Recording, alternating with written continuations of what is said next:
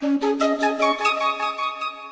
for having me. My name is Chris Hansen. I'm based in Denmark. It's a bit away from most of you guys, I assume. I don't know.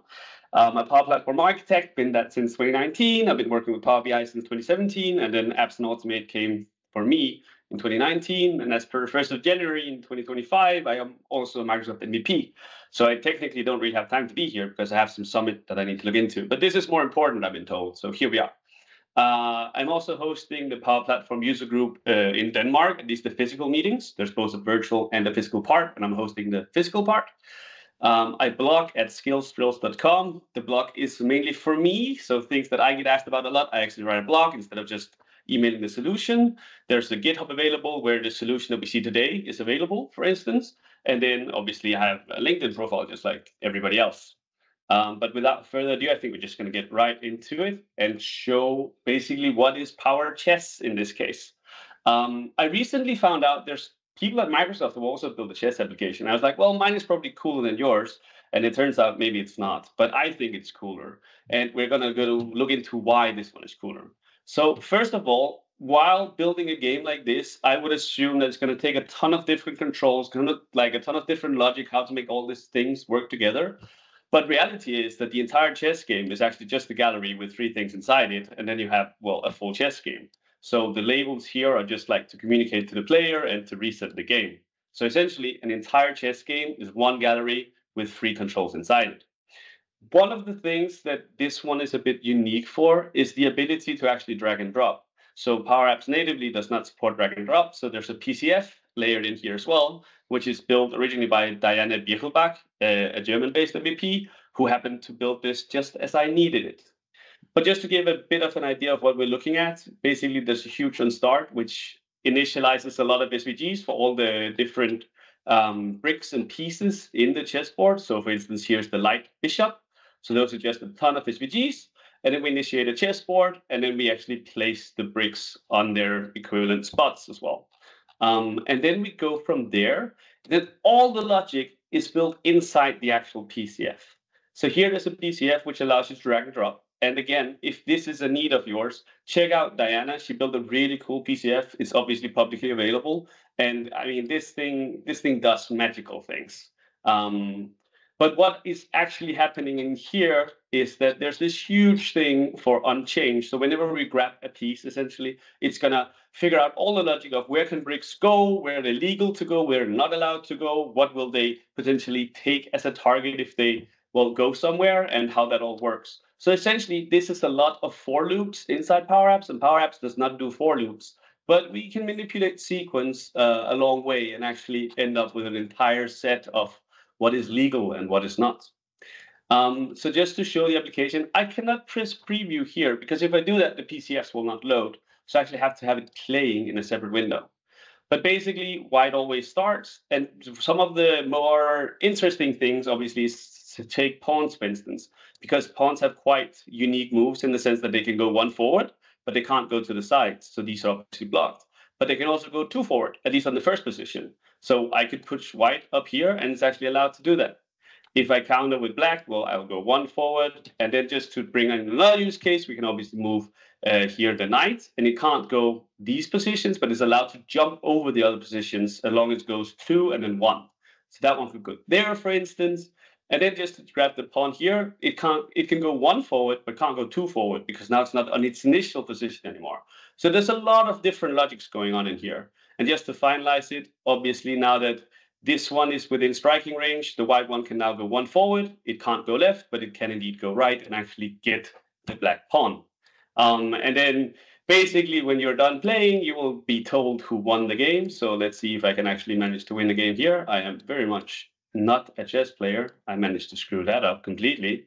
So let's just be black and be very bad at being a chess player.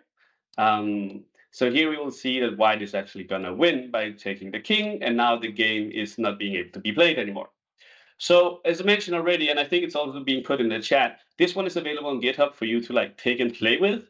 And just as a note, there are 3 things that are missing from the application. One of them is the ability to do castling, where you swap the positions with the rook and the king, so like to defend it. There's also no information on whether a player is checked or checkmated. and then there's no enemy to play against. So that's three obvious opportunities if you would like to take this thing and like build it forward. So it's somewhat intentionally not finished. I have a finished version, but that's not public because I think this is more fun. This is a learning opportunity. But one thing I did promise though is there's also business value. So this originally came from a customer that has, well, an application to an iOS. They wanted to go to Power Apps instead because it felt more controlled for them. But the very important feature that they were worried about was the ability to drag and drop. So why not build a chess game where we can demonstrate that? So in this case, they have three different services. They're all called Service 1, and then have a start date and an end date. The Danish word for end is slut. It's not something profane here. Don't worry about it. And then basically they have these building sites where they need to do some sort of work somewhere. And they could put a guide, say, enter the door, turn left, turn right, turn left again. And then maybe you're in the right place, maybe you're in the wrong place, but they might just remove the wrong wall or something.